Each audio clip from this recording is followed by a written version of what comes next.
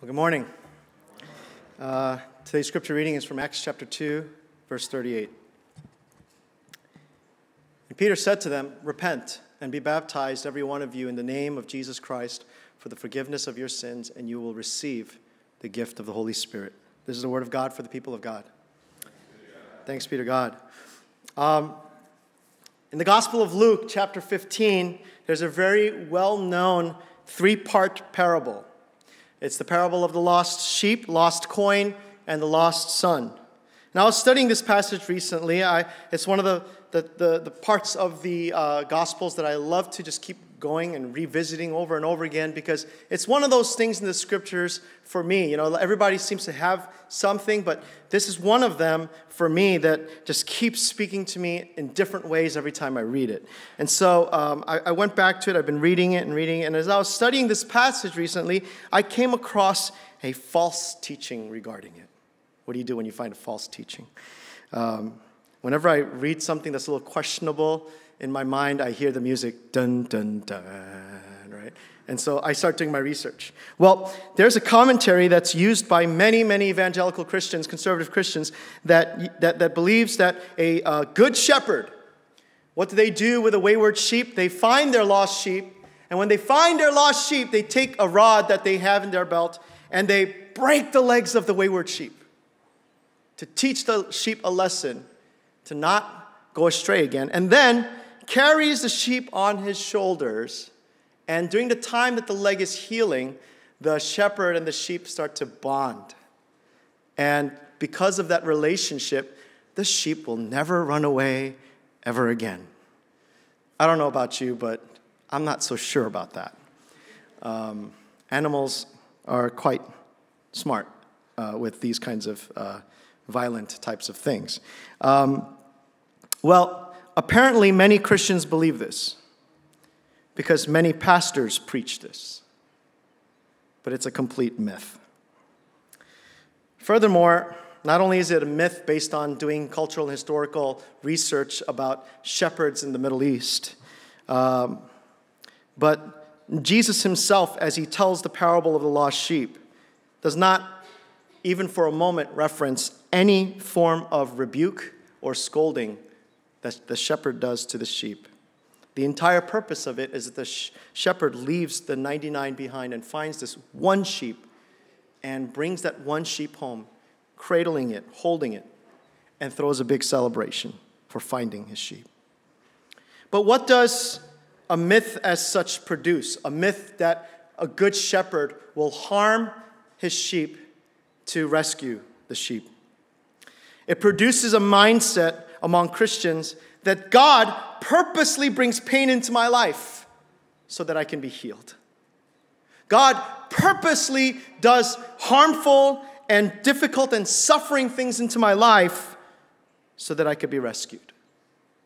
And a rational mind hears that and says, this is all too crazy. It's crazy. It's quite crazy. And a careful reading of Scripture agrees with that rational mind. Today, I want to share with you a message about this idea of repentance. You know, we're on the topic of prayer. And there's a kind of prayer called the prayer of repentance. It's one major type of prayer that we do. But we need to understand gospel repentance. There's a group of believers in this world that believe that before repentance comes the absolute fear of God.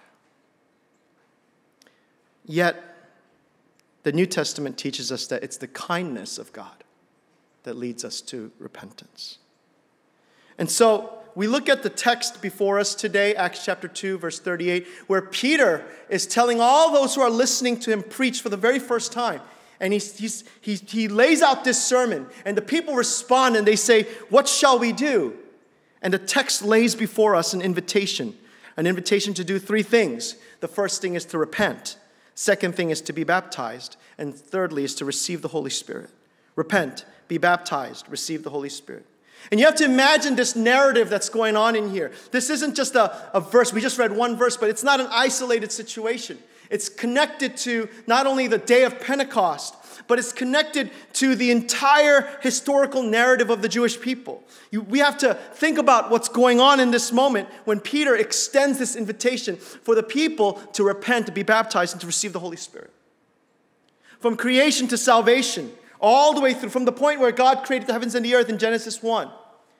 And we placed the man and woman in the midst of a garden that was full and abundant with all of his provisions. And he loved Adam and he loved Eve and he gave them everything. But Adam and Eve chose a different way to see the world and to live in the world. They chose a path that would basically say, I'm going to look at myself. I'm going to keep my eyes on myself. I'm going to keep focused on myself, what I can do, what I need to do, what I must do. I'm going to also look at my surroundings and try to navigate my life based on my surroundings.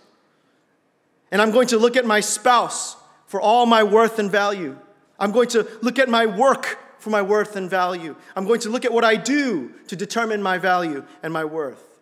And so as theologians say, they fell. Their relationship with God became disrupted. And that was transmitted from generation to generation. A broken way of living was given to generation to generation to generation.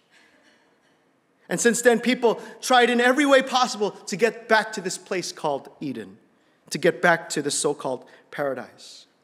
Every religion, every worldview, every philosophy has attempted to take humanity back to some form of what was before, some kind of an ideal that was before. Every science, knowledge, discipline, and understanding tries to do some version of making things better, making things great, making things good.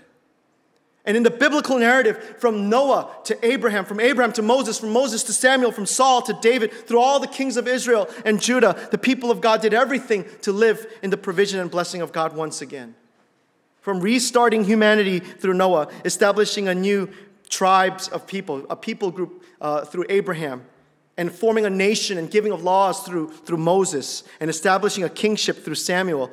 These things were supposed to help them look to God, but instead cause them to keep looking further and further into themselves. And you hear throughout the biblical narrative where God is continuing to invite people and calling people to come back, to look to Him and not to themselves. But all of this looking to myself eventually leads Israel to become slaves to an empire again. And a great many people are dispersed throughout the surrounding regions and nations. But they begin hearing words of promise through the prophets. Promise of redemption, restoration, and forgiveness. And then one day there's a man who comes in the midst of the established Jewish culture and religion and begins to preach a different message.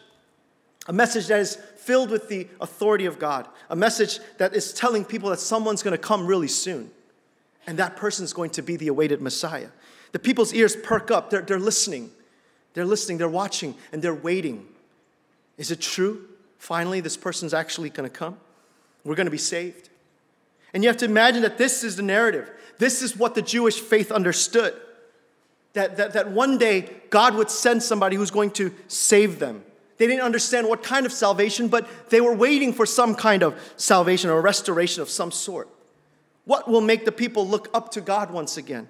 What will make the people look to God and place all their hopes and dreams in Him again? What we have to understand about the Jewish faith and the way the Jewish people were living out their faith in the time of Jesus is that it's quite possible to have God in your life, but if you have the wrong framework, you're stuck.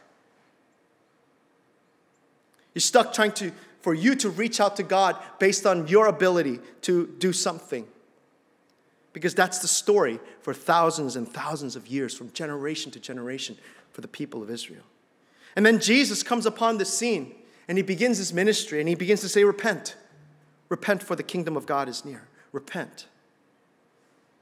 A while ago, I did a series on repentance, and I shared that repent means metanoia. Repentance means metanoia, to change your mind. To change your mind. There's further context. It's changing your mind after spending time with someone.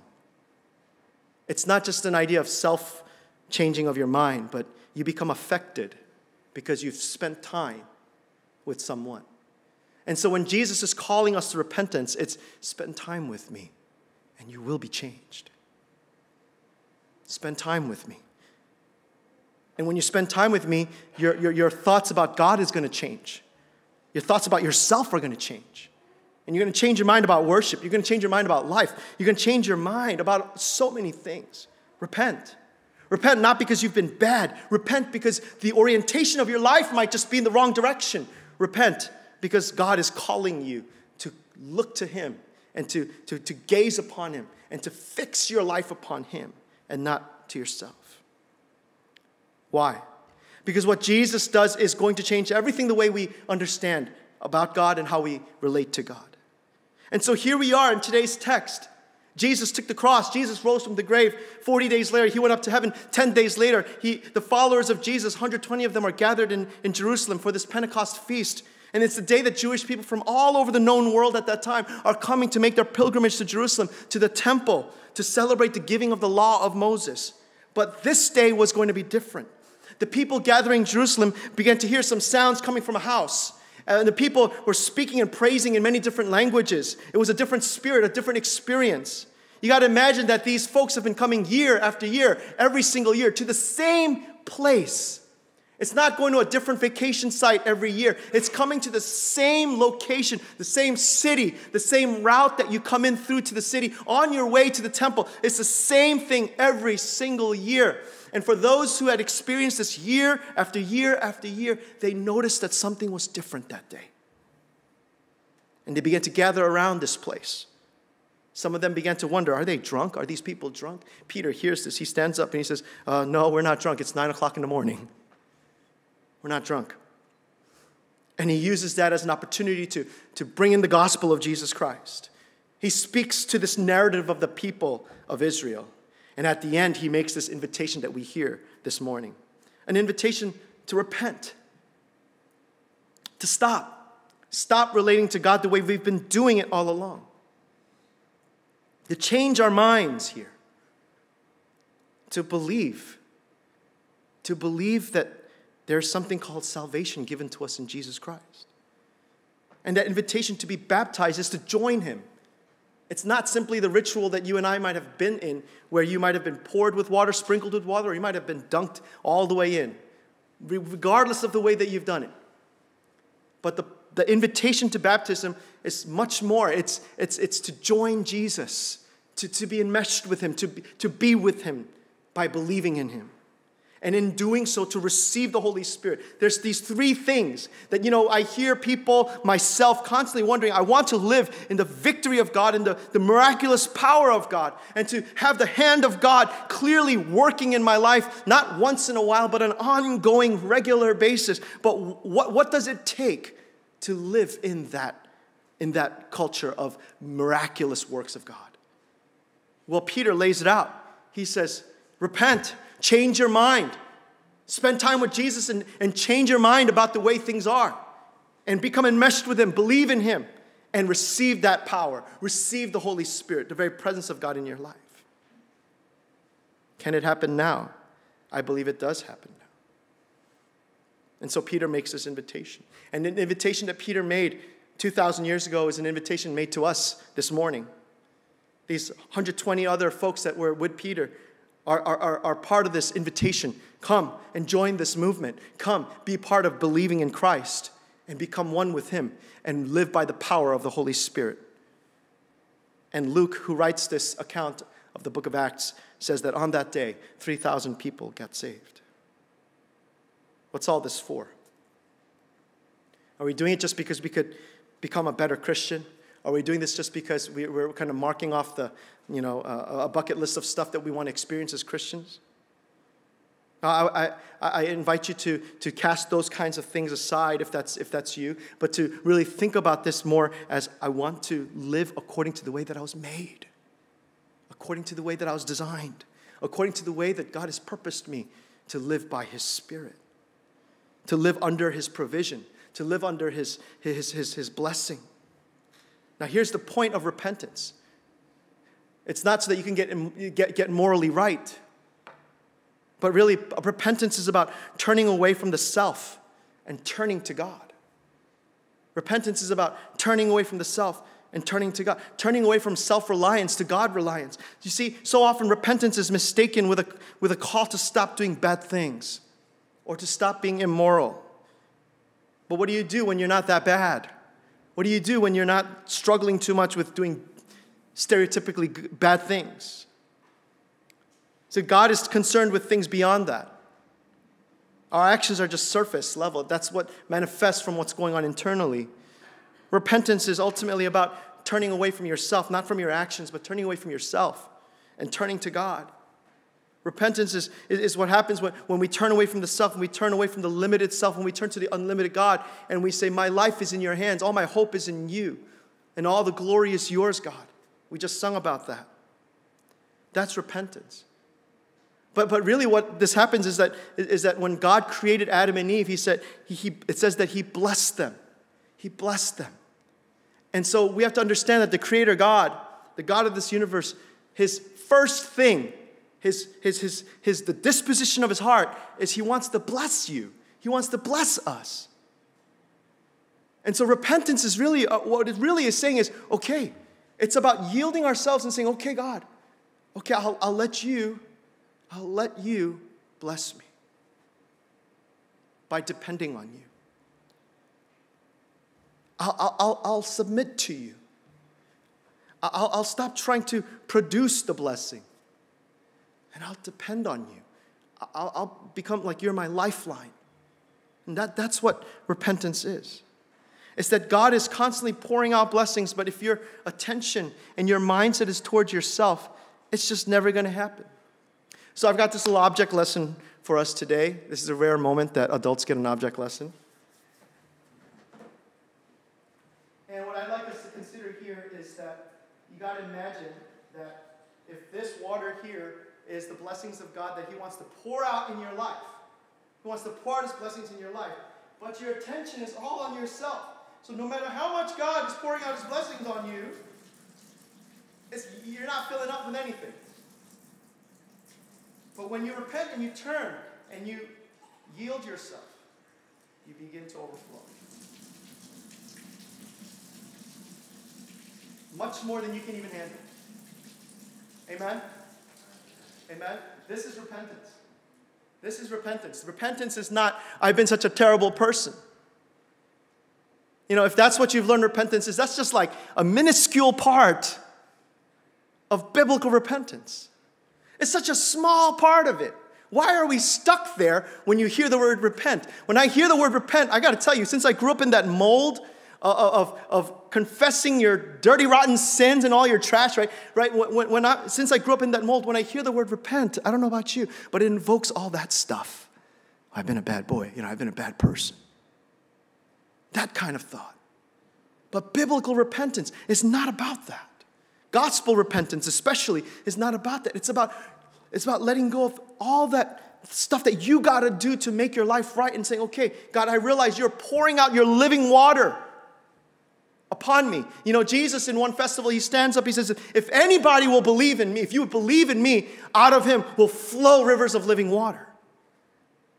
You know, if you would just release yourself and yield yourself to what God has for you, that's repentance. And taking that step of faith. You must let God serve you. You must. Now, Pastor Daniel, where do you get that idea from? The word bless, barak, in Hebrew, means to get on your knees and serve the person you're blessing. So when God creates Adam and Eve and says, he blessed them, you got to imagine that God got on his knees and blessed Adam and Eve. Not the other way around. He didn't have them kneel. He got on his knees to serve. And thousands of years later, Jesus would get on his knees and wash the feet of his disciples and serve them to show them what blessing is, that I'm the creator of this universe and I'm your Savior, I'm your teacher, I'm your Lord, but I'm going to serve you because I want to bless you. You have to let God serve you. Culturally, that might be a very difficult thing for many of us to swallow. I remember one time, my wife and my father-in-law were having a conversation about this matter. And she said to her father, Dad, you got to let God serve you. And he said, no, that's a little too much. Right? Because in a lot of places in Asian culture, everything's top down, right? And we have to always serve those who are above us. But God has always been in the business of turning things upside down. And so often, we don't walk regularly, we don't walk in the real power of the Holy Spirit because we think we still have to do all this stuff to please God. We have to do all this stuff to be right with God when God has already taken care of that in Jesus Christ and saying, look, I gave you my son to show you that you are already as infinitely as pleasing to me as my son is. That's what you are. But we have to believe in that, brothers and sisters. We have to believe that Jesus is enough to make us pleasing to God. When we understand that, we can go before God boldly in prayer. And we can start praying and receiving and living in the power of the Holy Spirit. Whatever that might be. Whatever that might be. And we all have stuff we want to pray for. But, when I talk about prayer of repentance today, it's not so that, you could, in some ways, get things right with your life and fix yourself up before coming to church or get yourself right before dare asking God for stuff. No, a prayer of repentance is simply saying, I'm going to turn away from looking to myself to be the source of all my righteousness, to be the source of what qualifies me for God's blessings. Instead, I'm going to look up and avail myself so that God can pour out his Spirit and pour out himself upon you. Repent, join Christ, submit yourself before Christ, and receive that Holy Spirit is what Peter is teaching us. Let me close with this one last illustration. Going back as I started off with Luke chapter 15 about the sheep. Did you know Luke 15 is all about repentance? It's all about repentance. But let me ask, how did the sheep repent? How did the sheep repent? You see, we know this is about repentance because after the shepherd rescues the sheep and comes back and throws a big party, Jesus says, well, there's a huge celebration that happens every time one sinner repents. Every time. When you go back to the illustration. Look at the parable Jesus is teaching. Where you flip through the Bible, whatever it is that you use, where did the sheep repent? What did he do? What did that sheep do to repent? Bah. Cried out for help. Cried out for help in the wilderness, somewhere lost. Didn't change his ways before getting rescued by the shepherd. Could not. Unable. But the sheep lets the shepherd carry it home. That's repentance. Where you give up. You give up. And you let go. And you let God carry you. Lift you up. Bless you. How did the sheep repent? The next parable. How does the coin repent when the woman's looking for the coin?